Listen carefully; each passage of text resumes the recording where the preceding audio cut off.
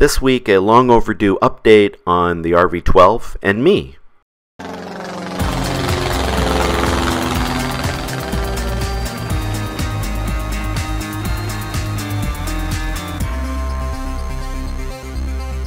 It's been a few months since I put out a video, and a few people have been asking me whether I've been doing very much flying. Well, the reality is I have been.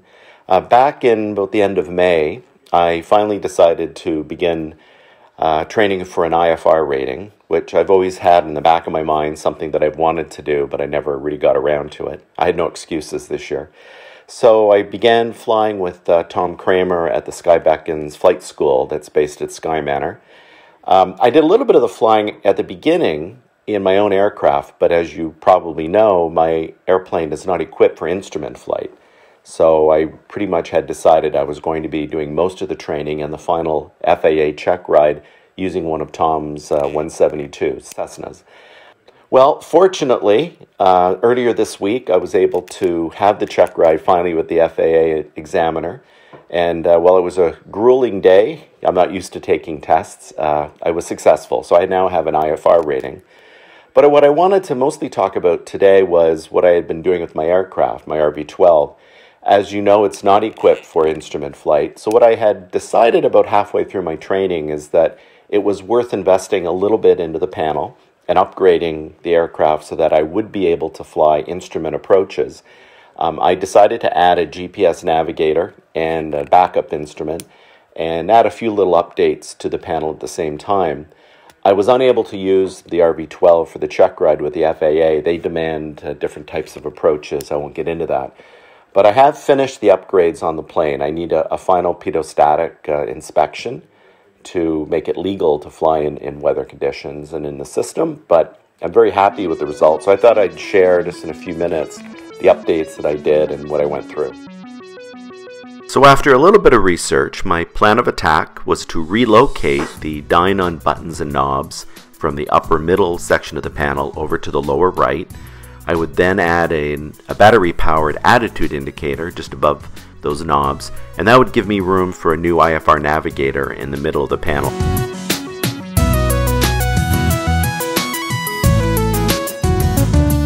Compared to other aircraft, the RV-12 avionics shelf is fairly spacious and easily accessible. I needed to move around some existing hardware and wiring in order to facilitate the updates I was planning. First item to arrive was the Dynon Backup Attitude Indicator. It has a built-in GPS and an AHRS unit, and it's rechargeable. It was pretty easy to attach to the panel with the existing hardware that they provided. Relocating the existing Dynon buttons and knobs was actually not too difficult.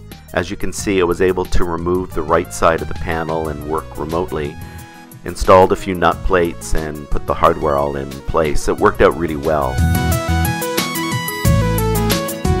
In order to connect the new Garmin navigator to my existing Skyview system, I needed to add a connection or an interface box called an AirInc. Before it arrived, I got to work though building a customized plate in order to mount it. I decided to put it on top of the glove compartment.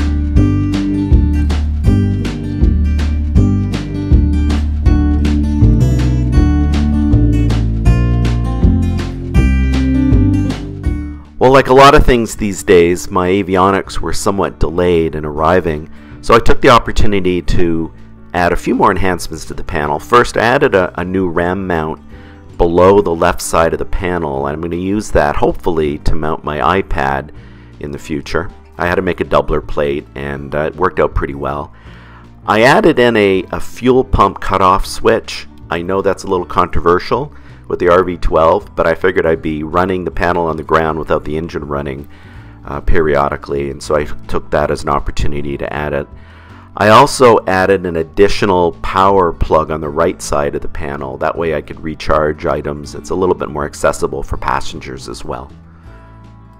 Central to all these updates is this GPS 175 navigator from Garmin. It's only about 6 1/4 inches wide and about 2 inches tall. I clearly needed to cut open a hole for it, and I began working on that before the item arrived. The plan was to put a cover plate on top of the opening so that the odd-shaped holes from the Dynon knobs would not be visible.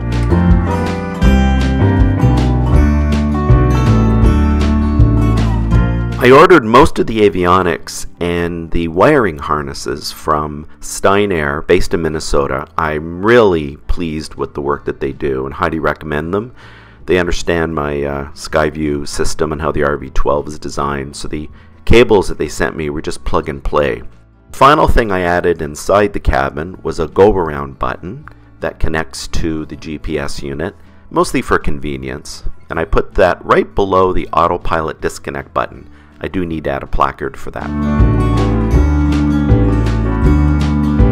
The GPS unit requires its own WAAS antenna, and what I did was expanded the shelf where my existing GPS antenna is located in the engine compartment. I kind of made a customized shelf and painted it. I'm pretty happy with how it all turned out.